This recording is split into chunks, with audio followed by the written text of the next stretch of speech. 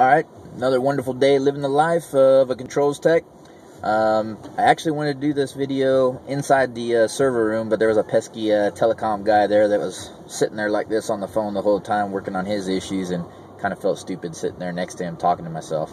So, sorry the background isn't as cool as looking at some server racks or whatever, but it was a small data server room, and it was for a school district, and I guess just wanted to say that, you know, when you become a controls tech, the best thing you can do is be more than a controls tech.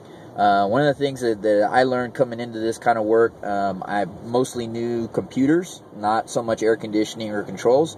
So anything techie I'm good at or whatever, I always try to figure out stuff or whatever. So in this case, what we were doing was having to repartition the hard drive off of a Windows Server 2003 operating system. And the problem is that in IT world, it's a good practice to set your Windows operating system on the C drive and then install everything else on the D drive. That way, if you ever have to upgrade the operating system, you can only mess with the C drive and it won't affect all your program files you have saved.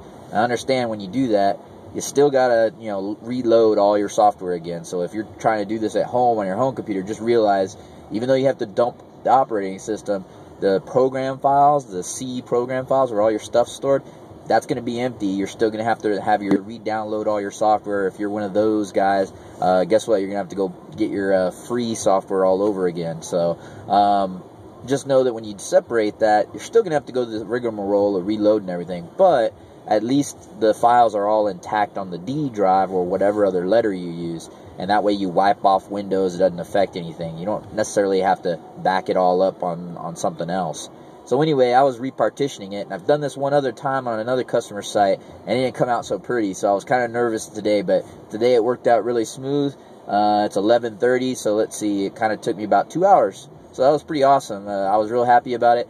The longest time of that 2 hours was actually copying files to the USB drive. That took the longest because it was the slow USB port. So actually using the software that I got, which is called Partition Magic, or not Partition Magic, I take that back. It's actually an offshoot. Partition Magic doesn't exist anymore, but it's a company called Minitool, M-I-N-I-T-O-O-L, man, it's Canada, so I think it's .ca. Minitool.ca, partition server or something like that. Partition wizard server or something, whatever. That's what I used. And it was actually, today, it worked like it should have done the last time, which is you resize your partitions, you reboot, it does its thing, and it works. So, another day living the life. Controls freak. See you in the next video.